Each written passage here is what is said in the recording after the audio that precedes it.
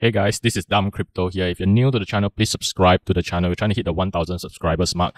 So in today's video, I'm going to go through the response from the Safuu team and Brian Legend for the massive decline in price. But this decline in price is across the board for all the auto staking projects like Sphere, Titano. So it's not isolated to Safuu only. So if you take a look at Safuu's price just in the 1 week chart, right, it actually had a nice rebound, but then after that, it just quickly gave all away and then just slowly start to crumble down below the $20. And then it went slightly, just slightly above the pre-launch price, and now it recovered a little. But other than that, the price is looking pretty grim. And in the 1 month chart, right, you can see Titano actually fell from 180, 190 all the way down to $20, right? So it's quite a massive decline for Titano. And every time that we thought, or I thought that it's a low price, I thought the low price was probably at like $50, and I think some people thought it was at $100, right? And then when it dropped to $30, some people thought, I also thought that it was like quite low at $30, but then it fell even further, and now it's at $20. So I think for Safuu, it's really tough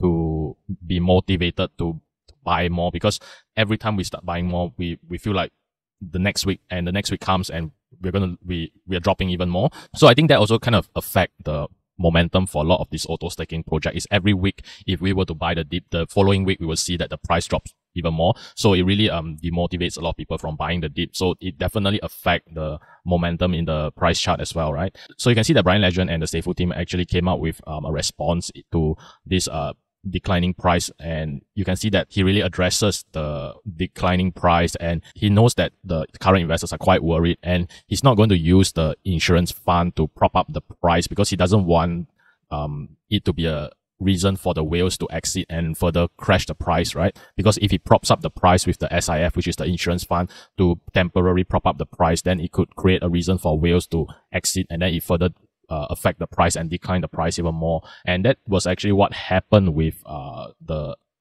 Wonderland project just, I think, last year or something. Like, I was in the Wonderland project, and whenever they use the funds to prop up the price, then people start exiting, and it caused even more selling pressure to the underlying token, right? So I think you can see that Safuu definitely learned from a lot of the past project, which is really good. So in response, right, they're instead going to use the funds, right, to do stronger advertising, and you can see that they have up to, I think, 445,000, so almost $500,000 directed towards advertising, right? And they're going to do banner advertising budget of 350,000 and 95,000 for crypto targeted web traffic. So you can see that the main reason they are trying to use this strategy is to acquire new users, right, by increasing the token holder numbers, maintain the current price level, and help to prop up the community spirit in Discord and on social media. So I think they definitely do have quite a clear goal as to why they're spending this money right here, instead of using it to prop up the price of Safuu's token, right? And honestly, I do think that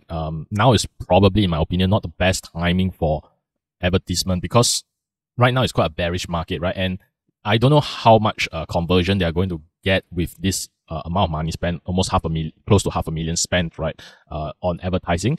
And I don't know, but I think I'm not sure whether this is going to have any results or not, because I think advertising in a bear crypto market is not going to be that effective, because normally most of the momentum comes from the bull market, where advertising really gets amplified in a bull market. I think in a bear market, there's not going to be much effect. But I do think that Brian and the Safuu team, they always have quite a good foresight and plan in mind. So I think I'll still believe in this and see where this can go, and see what's the outcome of this spending on advertising. So you can see that they actually passed the voting, and they're going to go through with the advertising and going through with the marketing. So I think overall Safuu's response and their reaction to this declining price is quite in line with their thought process, and they are quite calculated in how they are going to spend the money to help increase new users. So I think all we can do is wait and see, even though this is not the most optimal strategy in my opinion. But I think overall, Brian and the Safuu team does have quite a good track record in bringing hype to the project. So